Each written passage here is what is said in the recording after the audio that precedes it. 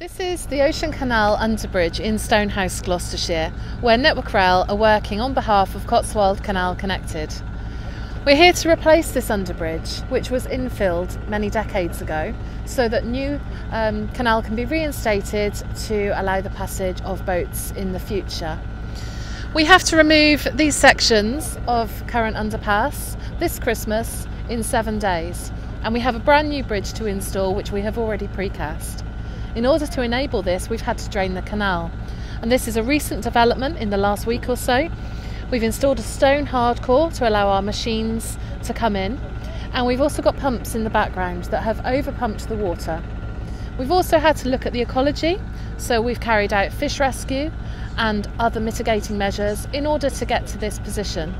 So we're looking forward to doing this work at Christmas and reinstating the railway.